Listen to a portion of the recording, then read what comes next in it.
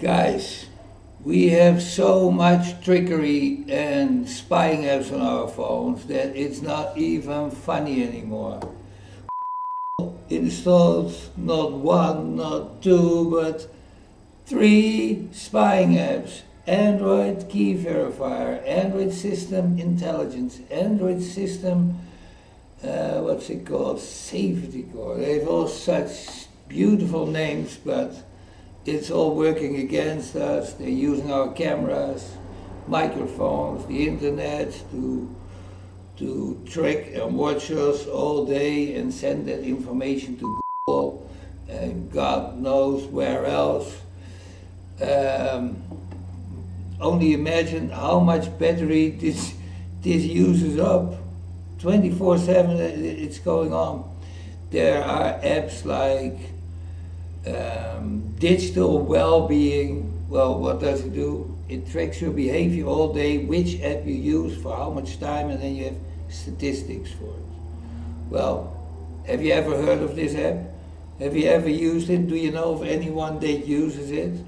Of course not, because the people, we don't need this information.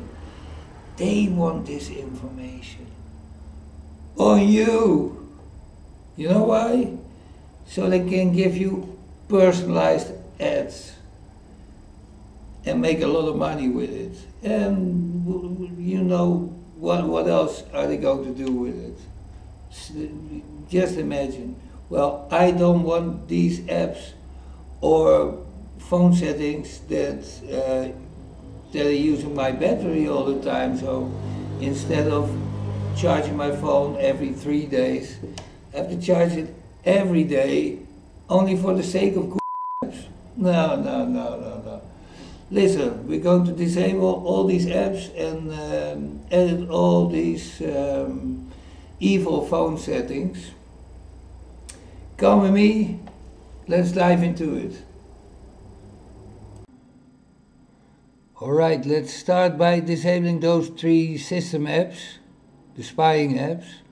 After that we go and disable a few other apps and change settings for device scanning, printer scanning and stuff like that. Click on settings. Scroll down to apps. Click on apps. It's a system app, so for the 3 dots in the upper right corner for Android 12.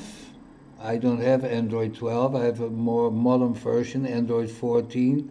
Click on this icon and click on show system apps and confirm with OK at the bottom. Now we have here 1, 2, 3, Intelligence, Key Verifier and SafetyCore. Let's start with the worst one, Android System Intelligence. Click on it. Scroll down a little bit to mobile data and disallow background data usage. Go back, click on battery, put it on restricted. Go back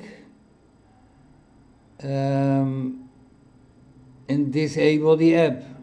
Click here, disable app. Go back. The next one is called Android System Key Verifier. Click on it, do exactly the same. Scroll down to mobile data, disallow background data usage, go back, click on battery, put it on restricted. Uninstall. Okay. I don't do this because this is a phone for showing, and if I go wrong here, then I have to reinstall it first. Cancel. Go back again, and we have only one left, Android system, SafetyCore. Click on it and do exactly the same here. I'm not going to show you to save time. Those are the 3 apps. We have saved a lot of battery drainage already now. I see you guys in the next step, and that will be digital well-being. To get to this app, we click on settings, just normal phone settings. Scroll down, somewhere at the bottom you see digital well-being. click on it. This app has nothing to do with our well-being, as it's just recording the times that we use each app. Nobody uses this, so we're going to switch it off. Click on the three dots in the upper right corner, click on Settings, then scroll down to Usage Data Access, click on it, open the settings, and disallow permission. That's it. I see you in the next part, which is unnecessary device scanning. To get there, again, open Settings, click on Google, and click on All Services. Scroll down to Devices. Only on Android 12. It's called Devices and Sharing. And after that you see the button Devices. Android 14 I'm on. Click on Devices. It is turned off on my phone already, but on your phone it will be on. Switch it off.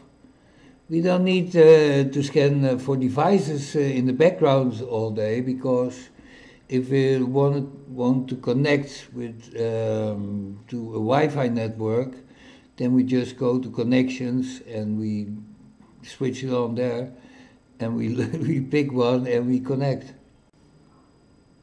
Oh, all right, the next one. Unless you are using a lot of printers in combination with your cell phone, you should turn this feature off.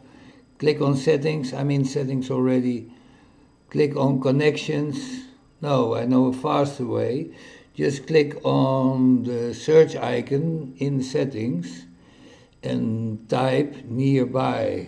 I have it searched already before, so I only have to click on this. And then you click on Nearby Device Scanning, and you just switch it off. Alright, we did that. Your phone is going to be using up a lot less battery now. For the rest, I have a few tips for you. Before I forget this, please like and subscribe. We all need this for the YouTube algorithm, otherwise our videos won't be watched. First advice, if you swipe down twice on your phone, the quick settings, check if you're using a mobile hotspot or Bluetooth. These two things can take your battery down even in hours. Also the brightness of your screen, if you're on your phone and it's very bright, well, it goes twice as fast with the battery than if you keep it a little bit low. The first time I uploaded this video, it was basically censored by YouTube, as I used, well, what ChatGPT told me afterwards. I had to take it down, by the way, and I'm doing it again now. ChatGPT told me I'm accusing Google, I have to call it, of nasty stuff, and I shouldn't do that, and that's why the video is not getting any traction. I should take it all out, so I did.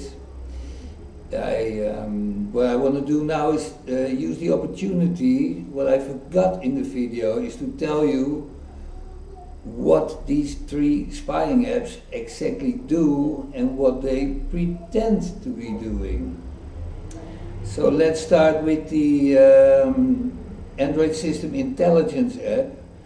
That app pretends to be tracking your behavior to be helpful with filling in words in chats and suggesting certain things to you. Well, the reality is that they gave this app camera permissions, microphone permissions and internet permissions. So even if your phone is just lying on the table, you can listen to conversations you have with your wife or your friends, or business talk, anything, and it can just send it over to our masters, and God knows what they're going to do with it. Alright, second app is called Android System SafetyCore. This one claims to be scanning our images we send with WhatsApp, Instagram or other chat apps, and it scans them for nudity. This is to protect our children. And well, it's so dodgy because as we are logged into Google all of the time, well, they know exactly how old I am. So why is this app even on my phone? Most people are adults, so we shouldn't have. It shouldn't be that we all have this app on our phone. The reality is they just want. Basically, we are the cattle, they are the masters. We are fenced in. They control. They listen on us with the camera and the microphone, but they also want to have access to all of our images. And imagine a lot of people will have images on their phone they can be blackmailed with. Okay, the third app is called Android System Key Verifier, and that one controls your keys. Well, that sounds cool, and it is more or less cool, but they just found a very good excuse. They say it's to protect your login and sorry, and protect banking apps.